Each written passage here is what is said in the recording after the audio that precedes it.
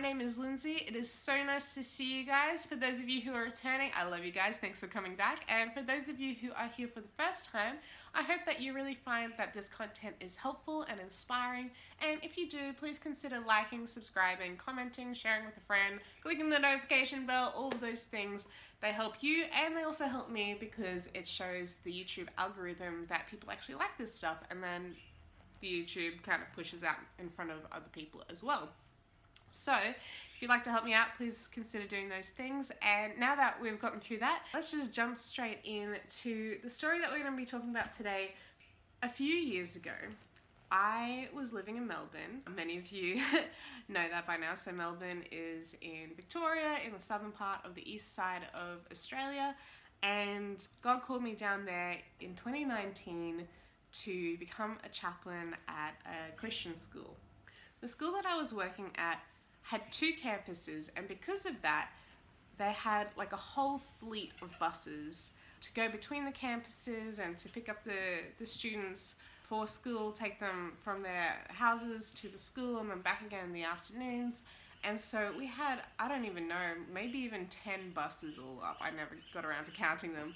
But I noticed that there was one very odd bus on the school grounds at one of the campuses, and it was a very, very colourful bus. And I remember asking somebody about it once, and they said it belonged to ADRA, which is the Adventist Development and Relief Agency, which is associated with the church denomination that my school was also associated with. And so this bus just kind of stayed on our school grounds until it was used for ministry purposes out in the community throughout the week. And one of our bus drivers for the school was also the bus driver for this particular crazy coloured, covered in paint, very colourful kind of bus that they used for ADRA outreach, so for ministry outreach. And so I always knew that in the back of my mind that this bus was just hiding in the corner of campus, and I didn't really know what it was used for throughout the week. And then a year after I started working there, one evening I was just feeling like sushi, as you do sometimes, and I didn't feel like cooking for myself, and I was a bit hungry, and it was just getting late, and I was just wasting time getting around to getting out of my room and driving for 15 minutes to go to the local shopping centre where I knew I could find a little sushi bar or something, or, you know, just some kind of takeaway. I didn't really have the money to be wasting on takeaway at the time. I had a very minimal budget, but I just decided, you know what, I'm going to do it today. And I eventually went to the major shopping centre, and when I parked, I started walking towards the shopping centre, and I realised that this very colourful, very distinctive bus that I usually saw at school was just sitting here outside the giant shopping centre. And I poked my head in, and I realised that the main bus driver for the school was sitting inside of this bus all by himself. And I said, "What are you doing here?" And he said, "Oh, this is the ADRA bus, and we park it out here, I don't know, I think it was Thursday nights, and usually we have a volunteer person from the community who is a counsellor who will be available in this bus, and a lot of the time there are at-risk young people who go and sometimes cause a bit of mischief in the shopping centre, do some shoplifting, whatever. But there are a lot of at-risk youth around here, and so this bus is a safe place for those young people to come along, and there's usually a counsellor here. We can connect them to resources in the community to help them with whatever they need, and this is kind of like the first point of contact for that." And I was like, "Oh, that's interesting, so where's the counsellor today?" And my friend, the bus driver, told me, "Oh, well, something happened recently, and our usual counsellor is not here right now, and we were supposed to get somebody else, but they haven't turned up. So I'm just parking here tonight, but there is no counsellor today." And I was like, "Oh, that's interesting." And so I sat and chatted with him for a couple of minutes longer, and as we were talking, somebody knocked on the door of the bus, and it was an older lady, probably about 50 or 60 years old. And she knocked on the door and said, "Hey, can I get some help?" And I looked at the bus driver, and then I looked at this lady. I was like, sure, okay, come in. And she sat down, and the bus driver decided he was gonna go outside and walk around for a bit, and I ended up having this chat with this lady. And she was just some person from the community who was looking for somebody to listen to her. I guess she'd heard that there was a counselor on this bus, and there was somebody that maybe she could talk to.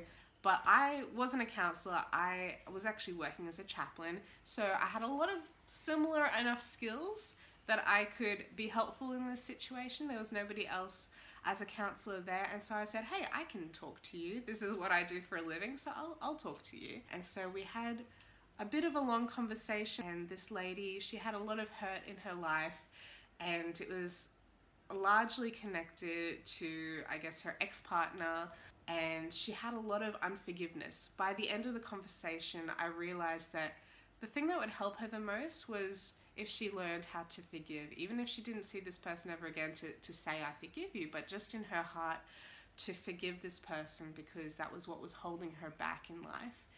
And I suggested that, and she seemed like, oh wow, that was such a new idea. And it was really helpful for her, and she really appreciated it. And I tried to connect her in with a local church so that she could have more people to connect with. She didn't seem to have a lot of community around her. And so that was a real blessing. And I spent maybe an hour or so sitting on that bus talking to this lady in this situation that I had never expected to be in. I didn't realize the bus was there. I didn't realize what it was doing or how often it went or anything like that. I just wanted to go and get some sushi and I was dragging my feet to get there in the first place. But then I was in the right place at the right time to talk to this lady and to just really help her process through some emotions that she was experiencing and some issues in her life. And I really felt like God and like the Holy Spirit prompted me to go seeking out some food that evening and go and get some takeaway or whatever. And instead of ending up doing that, being in this right place at this right time to meet this lady. And when that was all over, I wasn't actually really feeling hungry anymore, but I still went to get some food, and I realized that as I was eating it, I was like, yeah, I definitely didn't come to this shopping center today to get food. This was definitely God bringing me here. Like, this food that I'm eating right now is not satisfying anywhere near as much as that conversation that I had with this lady completely out of the blue. And it was just a really amazing way to see how God was working in my life when I was, you know, alone at home and feeling hungry and not wanting to make myself any food, but just go get some takeaway. God used that situation so that this other lady was able to get some support and just somebody to listen to her. Another time that something like this happened was about a year ago. So I think it was January last year. I was having a day off. I didn't really have anywhere I needed to be, and I went exploring in my new area that I was living in.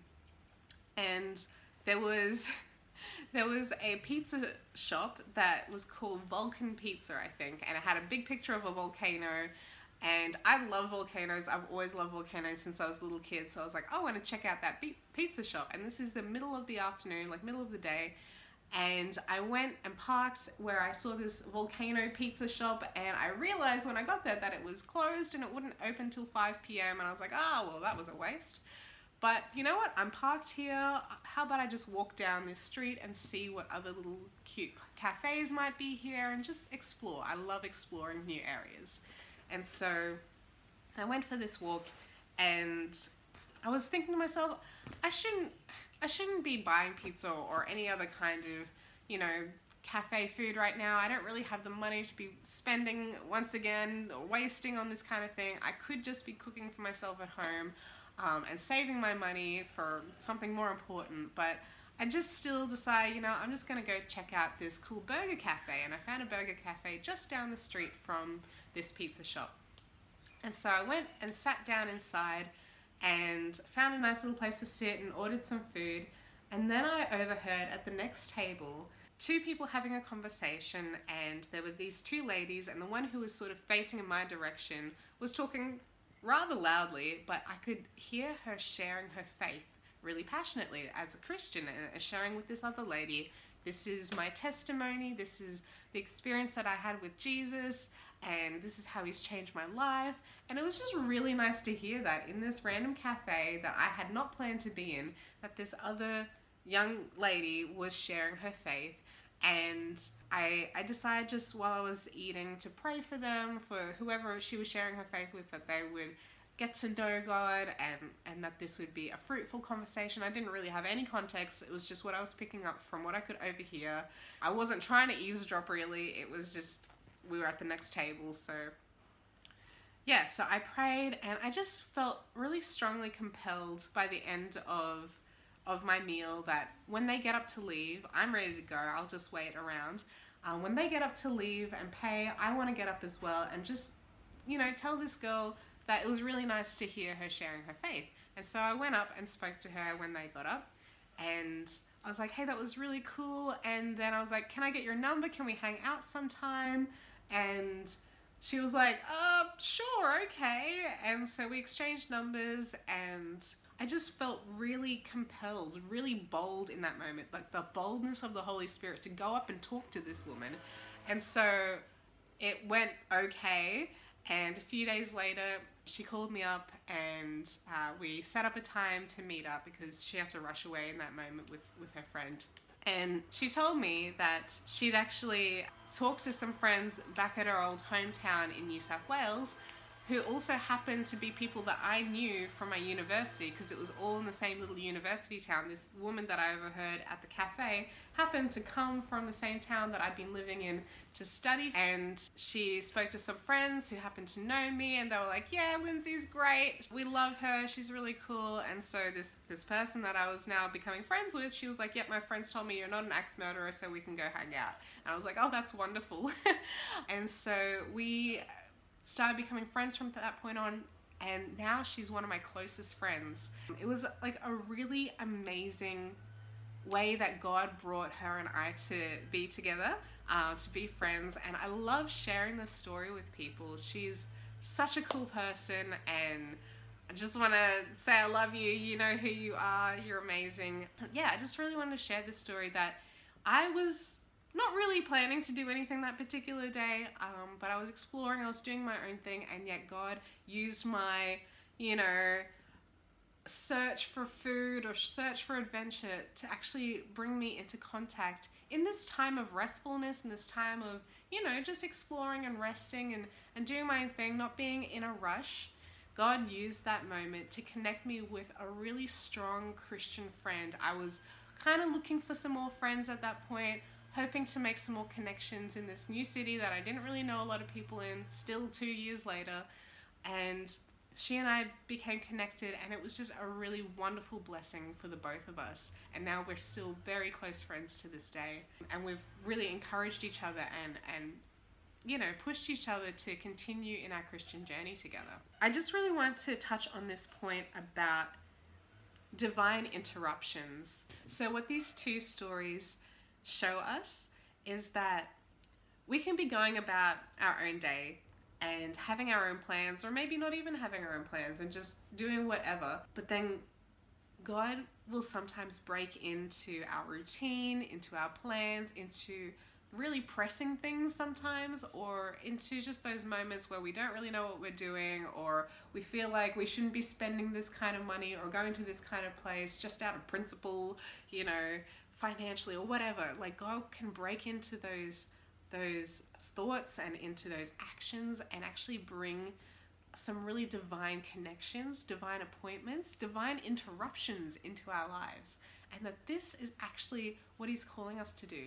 Our lives and our ministry is not about what can I check off today on my to-do list, or who can I meet and how can I organize my life to do God's work. When we submit and surrender our lives to God fully, even in those moments when we're feeling just hangry in the evening and we want to get some sushi, God can use those moments. He can bring us into connection with people who really need that. For me and my friends, the second story I just told you, we both really, really needed that moment. And if I didn't go to this place to find a volcano pizza that didn't exist and then walk down the street and feel like, oh, I shouldn't be spending my money, but I'm here anyway and I'm gonna eat this cafe food anyway. If I hadn't just kind of gone along with what the Holy Spirit was leading me into, I would not have this amazing, encouraging friend. It's not always just about how can I reach out to other people who completely don't know Jesus. Sometimes Jesus actually brings us into connection with other really strong Christians in these divine interruption, divine appointment kind of ways. And it was just one of my favorite meetings that I've ever had, to be honest. So yeah, I just want to encourage you, whatever you're going through, allow some room for the Holy Spirit to move. Don't have so much of a to-do list or have too much crammed into your day that the Holy Spirit can't move and change and give you a new direction. Sometimes you might have some really important meetings, but God will actually break in to those moments and say, no, we're going to go in a different direction right now. And are you going to submit to the Holy Spirit's leading and put your own plans on hold? Or are you going to allow him to move and to do some really amazing things? That's what I want to leave you guys with today. This is what church is. This is what the New Testament church is about. This is what God has been doing throughout all of humanity. He's been breaking in every story in the Bible that we see. God breaks in. And actually, I really want to share this one more thing with you. Something that I've been trying a lot recently in the last maybe 4 or 5 months is to read through the Bible, but before I read a story, I pray and I say, God, what are you saying in this story? Where are you showing up in this story? What is your character? Please show me more of who you are. And something I found really helpful is to underline any space in any story that God is speaking or God is breaking in, whether that's through a vision or a dream or actually speaking to somebody. And I find that really interesting to see how much God is speaking to us through his word and how much he's breaking into the everyday moments of life. So I really want to encourage you guys also to look for those things in the Bible. How is God speaking? How is God directing? What are those little moments in life throughout the Bible stories that God was breaking in? And how can he do that in your life as well? All right, so that is all from me today. I really encourage you to go out there and just let God lead you throughout this next week. And I'll see you guys again next Friday. Bye.